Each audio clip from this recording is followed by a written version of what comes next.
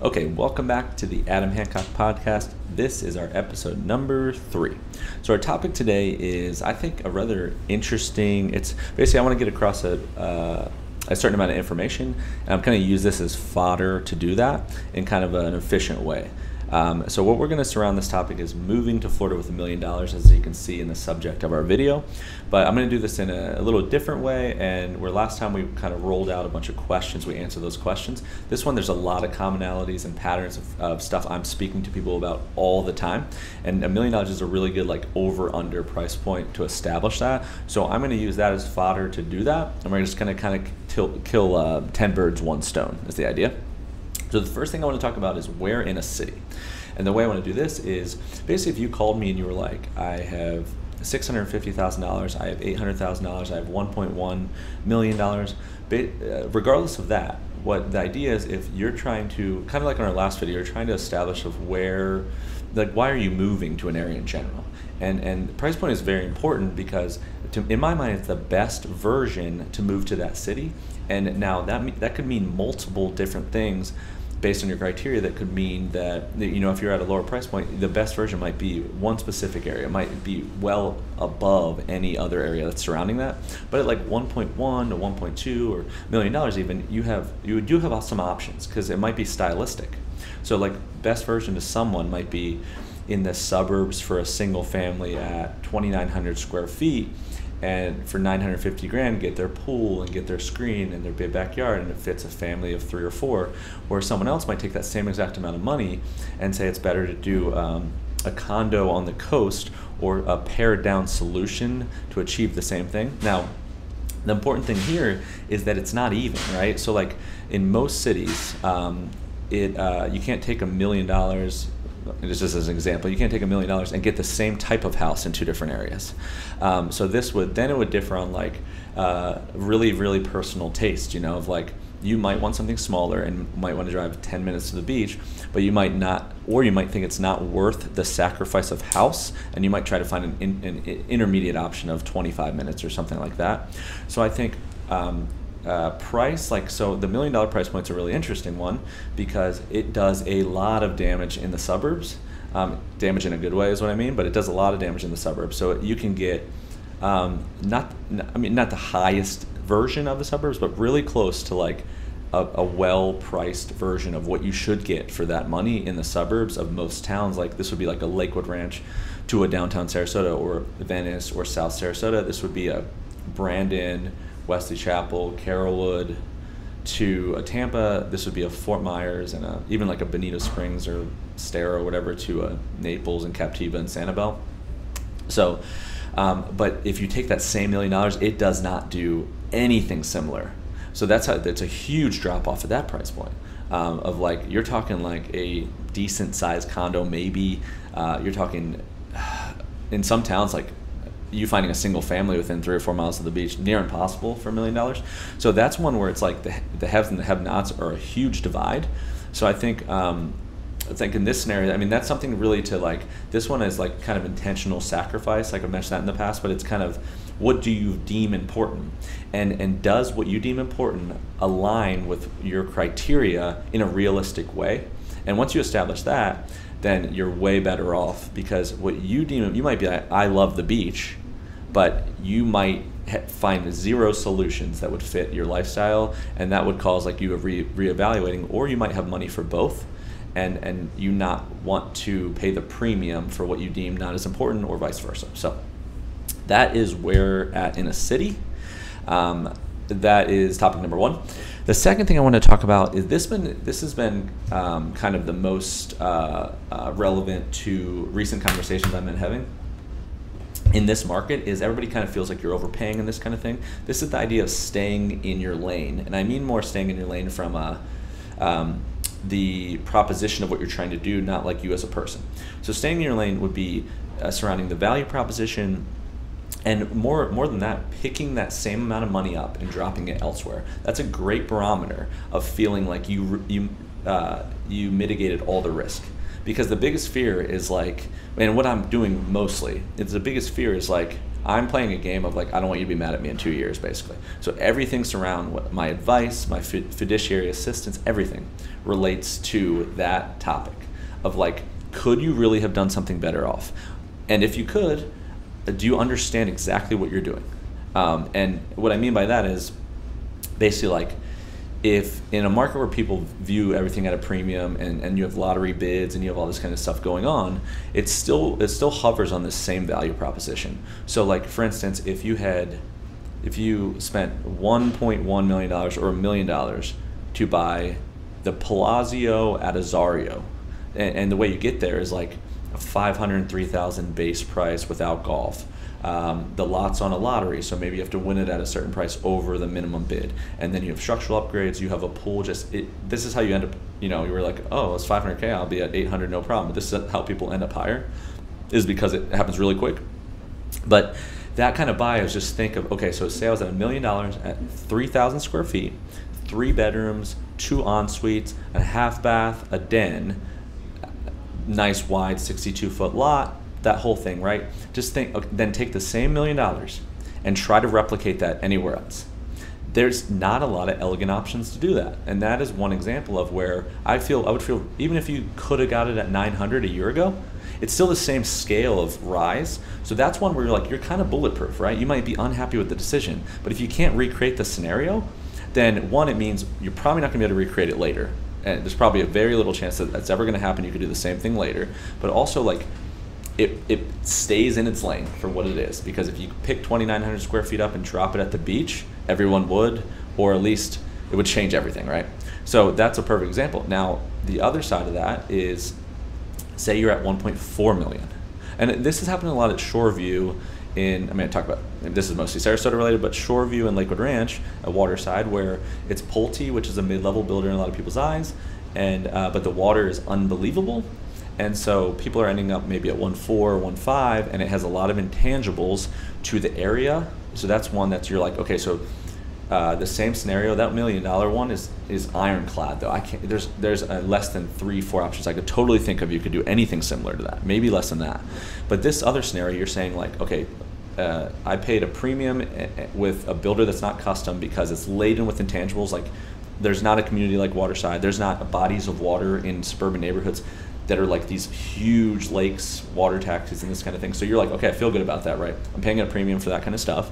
But at the same point, if you pick that money up, you can do other stuff with it, potentially. Not the same, but you can. So like if you pick up $1.45 million, you open yourself up to Lee Weatherington at the Oaks and Osprey. You open yourself up to some custom options, really. Now, it's the different neighborhood and different stuff. So what's interesting to me is that the good thing about this kind of stuff, good and bad, right, is that those two scenarios are one where it's like, I can't think of one scenario where you'd be disappointed later on the first one. The second one, you kind of need to know more information to know.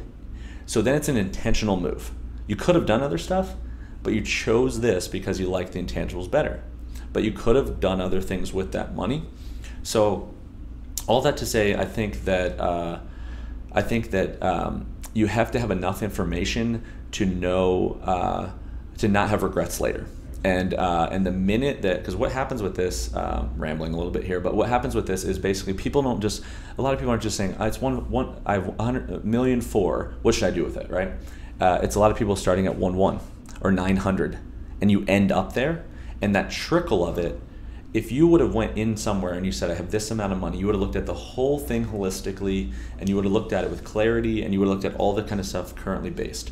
But if you start here and you trickle to it, then a lot of times you don't reset and say, oh, well, now I'm here. What are all the options here? So that to me is like, that's what I'm doing all the time, is the minute it creeps to like over a line, I'm saying, well, let's step back and say like, okay, well, this is a different line. So before you do this, let me show you the other two options that now jumped into your sphere that weren't there before because of what I knew about you. And then again, it's the same thing. You buy it, then you're like, yeah, I get it. You might not like it at this price, but I'm buying it for these reasons. And then you have clarity, you got everything you need, solves the problem. So I'll leave that there. Okay, Two more. Third thing is finance versus cash. So this comes up a lot with new construction in this weird market where cash used to be king and it's not as much king anymore. I just want to talk real quick about this one. So let's talk new construction finance versus cash first. So what people have to understand about new construction is that because if I was buying something at $1.5 million, just because it's so cheap to borrow money that unless you just want peace of mind of it's paid off, then I think even at 4, it's 3% now, but even at 4%, I'd still, borrowing that money, that leverage is amazing. You can always pay it off early, that kind of thing. So I think even most people that I have that have high means are financing just because of why not? It gives you more flexibility. So people ask a lot with the new construction is like, should I show it as cash, finance it later for an advantage when I come to bidding or competitiveness? And what I'd say about that is, you have to understand that a lot of these builders make more money when you finance than they do when you use cash. And if like Taylor Morrison approves you for 20% deposit and they approve you for their financing, then they're not viewing you as a risk anyway, because they approved you themselves with their own financing company. They're going to make money from that. So arguably, they might actually view it stronger if you use financing. Not against a first-time home buyer, but like if all is equal. So I would say it matters a lot less with new construction. So I wouldn't just force cash. If you want to finance, really think about like it might not matter. So do what's right for you financially. Resale, completely different. So resale is very hard unless you get the right realtor and the right timing, and they're not going to play games, and you just get the right little timing. Like for instance, like they went to a multiple bid scenario and no one bids, so they're on Monday, they're like, and they're calling all the people back that they told to pound sand earlier. There's a scenarios like that where you could loop in with some financing. With a resale, what I would heavily advise is if you can show cash, so they think you're fully cash, the minute you close that thing, just finance it or finance it personally and pay cash. You want to show cash because what cash does is, one, it quickens the close time, right? That's part of it. You can close in 2 or 3 weeks. But two, it waives 2 other contingencies in a contract. So basically, in essence, when you're cash and you sign, when you submit that deposit within 3 days, there is about a 0% way that you can leave a contract without giving your entire deposit. So it creates like when they sign, they feel like you're in. You just got to wait 2 weeks to close. So it waives the appraisal again, which is if it's overpriced in the current market, even if you like the deal.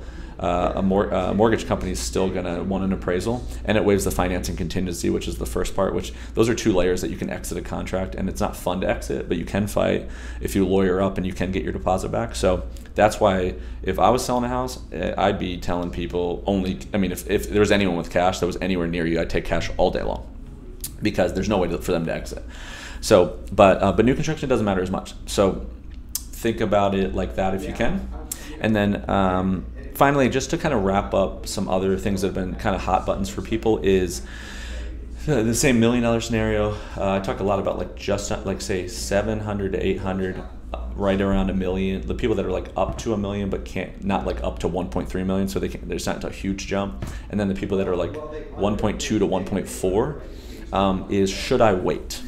Like all the stuff going on, should I wait? I did a whole video on that a while back, but like even more in real time, this is always a relevant question. I think that what I think people should do is I think you should solve the macro issue of what I discussed in the last video. Is pick where you want to be, narrow down like what you're trying to achieve, like the whole area. Most people narrow a little radius, and then you should work all of the things, all of them. You should do the lottery bid and work that system, staying in your lane. This is where staying in your lane would be especially relevant. Work staying in your lane on the lottery system, follow it until it doesn't make sense. Work the resales at the neighboring neighborhoods and the existing neighborhood if it's old enough to have turnover. You should be shopping just resales around it. You could shop builders across different parts of town. I think you don't just wait to wait. Unless you're just kind of tired of the system, fine. But I think you need to educatedly wait. Educatedly, I don't think that's a word. But you just need to wait with guidance. Because there's things that make sense until they don't. And then there's things that could still be good deals for several months, and you need to follow it. And I think you should just be not romantic about it. It's almost 100% of the time. It doesn't cost money to wait. But you should work these systems, because the best thing to do, the worst thing to happen would be for you to say, is this too stressful? I'm just tired of it. I'm gonna take a break. We'll reevaluate in December. And then when you find out whatever they're going to do in December, you physically can't do in any point in time. There's no way to go back in time and do what you were trying to do, or maybe you could have gotten it in September and you didn't know. So I think you just need to work the systems the whole entire time, even if you don't buy till next year. You need to know what's developing. It helps a lot from an education process. That's what I'd recommend. And then you're just way more ready, and then you just never know. I mean, that's happened a lot with me, is that a lot of people are, almost everyone that comes to me is like, I can buy from now till end of next year, it doesn't matter, right? But what you need to know is the risk of if you make the wrong decision, and you can't mess that up if you're tracking the whole thing the whole time. So I would say only wait if you have that level of information. Another thing that people ask a lot is, how long will this last? Like this craziness. I think on that kind of a twofold. I think one, on the wait list lottery thing, builders are they're not enjoying what's happening now. Even like everybody thinks they're just making $1 trillion. They're not necessarily loving this market either. They don't like lottery bids and stuff. I think the minute they can get rid of lottery, they're going to. I don't know if that necessarily gives you a quicker chance, just working a wait list, but they're going to try to go back to normalcy as soon as they can. And they're trying to keep everybody engaged so that when it's not as crazy as it is, whenever that happens, then they used to offer incentives and all this kind of stuff. So I think the best thing that could happen is for them to stop increasing the base prices of homes, so that the lots that come out in June, you could still buy at the same price in September. That would be ideal, but you just don't know. So I think that's where builders are. That's where their heads at. They're trying to. They don't like it, and I think they will go back to normalcy. Could get more into regular wait lists at the end of the year, but on the other end of that, I think how long it will last is based on. I think the ripple is going to be real, because the amount of people that this market created, the amount of them that haven't been able to solve the problem yet is way more than the people that have. So just the mere ripple behind the scenes of, even if it's a normal market or back closer to normal, just the amount of people that this created, this one-time thing, reset the prices, everything, that's going to ripple for a long time. I think at least the end of next year. It's just, if all these people aren't just going to call it a day, even if half of them said we're not going to buy anymore, it's still going to be more houses than have ever sold. So I think people still want to do it, so they're going to try to do it until they can. And if they're selling 6 lots a month and stuff like that, and there's no resales, and it's going to take a while to fulfill that amount of people. So I think it will ripple. So I think that's why I say it's important I would work the systems. I think opportunity cost is going to be real, because if it does ripple for the end of next year, the prices aren't going backwards. And then last thing, I've heard a lot of people say, like, I'm going to wait till the lotteries are done. And I get that. I'm empathetic to you just having, like, not feeling good about them doing lottery systems. The only thing I'd say there is, I think, if I can be candid, I think it's short-sighted. Because I don't think anyone would do it if it's, I mean, it evens the playing field a little bit. If you just jump in the market now, it gives you a real chance. But I would say, not bidding because you're morally against lotteries, or you think they're just trying to make $1 trillion at the builder. It might be something that when it goes back to normalcy, that same proposition might cost you $150,000 more. So overbid, it's like overpaying for a resale. You could overbid for a lottery technically, win it, and be way underpriced than if you just waited for it to get back to normalcy. So I would say, as much as you can, and I get it completely, right? It's not fun for anyone, but as much as you can, I would separate yourself from how they are rolling things out. And what we're trying to do is accomplish the same thing, trying to buy a house, build a house, whatever. So how they decide to distribute opportunity is separate. So when there's lotteries, I work lotteries. When there's wait lists, I work wait lists a different way.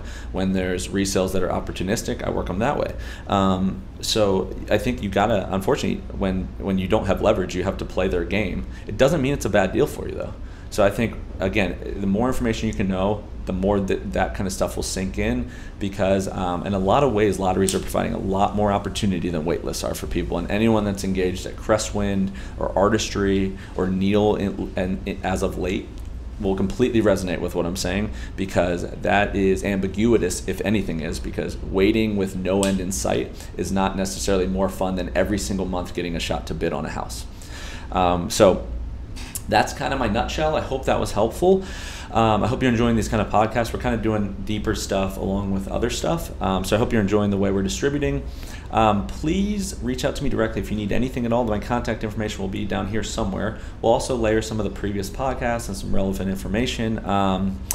What else? Be lookout for a new video on Sunday. And thank you guys for watching. We'll see you on the next one.